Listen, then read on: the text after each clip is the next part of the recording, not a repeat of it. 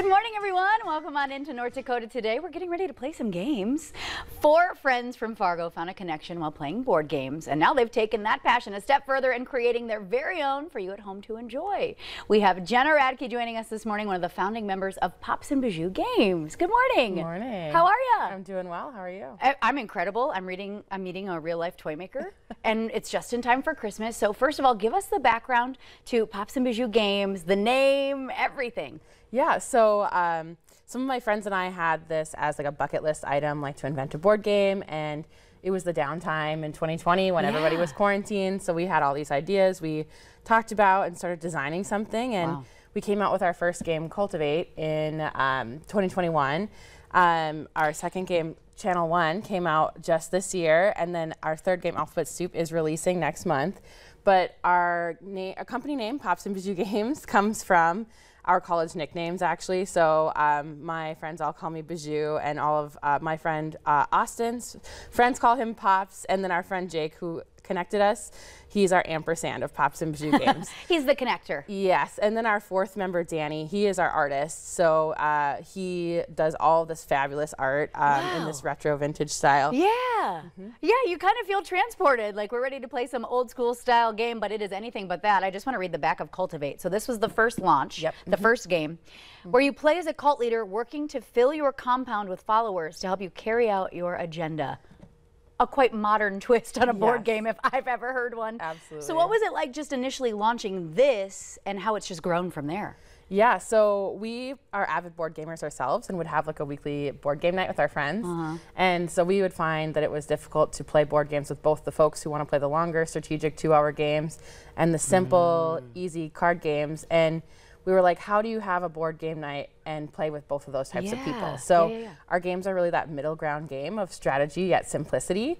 And we wanted to create more games like that with unique themes, because we found a lot of board games were the same old stuff, like always space themed or always like city building. So hence like playing as cult leader. So something weird and crazy, something different than what you'd normally see on the board game shelves. It's funny too, because looking at the box, you don't know what to expect either with that vintage kind of retro theme of the design too. So then you read it and you're like, oh, whoa, this is serious. Okay, so let's talk about Alphabet Soup. This is the newest launch. Absolutely. And it's coming out. How exciting. Congratulations. Thank you. But let's talk about what it is.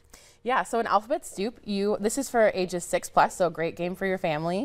Yeah. But you play as parcel delivery services. So here's 2 out of the 5 options of characters. Okay. So you could, let's say someone was playing as purple team and someone was playing as red. You will have 12 letter packages, which are in the form of consonants that are loaded on your carriers, and you'll move them from stoop to stoop, dropping them off. So your goal is to be the first one to drop off all your letters or get 9 victory points. So there'll be more stoops than that. There's just a simple setup here. Yeah. But for example, if the red team was going to go first, they could move to this stoop, and they could drop off a couple of their letters. And each stoop is already going to have newspapers there left by the paper boy who had stopped by earlier. And those are all vowels, so they can leave letters there to spell words. And then other teams, as they come along, could also stop on the same stoop, and they can modify your word if they can find out a way to do it with their letters. So they can keep reshuffling things around. They can't kick your letters back to you. Once they're dropped off, they're dropped off. But it's just kind of a turn-by-turn race to drop off all your letters and spell words. Great for learning and especially for the young ones, but also a great strategy game for adults as well. Okay, yeah, and if it sounds a little familiar, what would you compare this to? A lot of people have been comparing it to like Scrabble or Bananagrams, but I would say it's a little bit more structured form of Bananagrams, but a simpler version of Scrabble. I know a lot of times Scrabble can be kind of off-putting with how intense it can be, but in this game it's so much simpler. I know when I play Scrabble against my dad, he takes 18,000 years to take his turn, trying to use like the triple letter scores and all that. But it's nice to know that, you know, it's just simple words, small words like pod could be even, you know, worth more than trying to think of a way to use a lot of letters at once. Very cool. And again, for the whole family, 6 and up, we love that. Where are they available? How can we purchase these? Yeah, so all of our games are available on our website, popsbejou.com.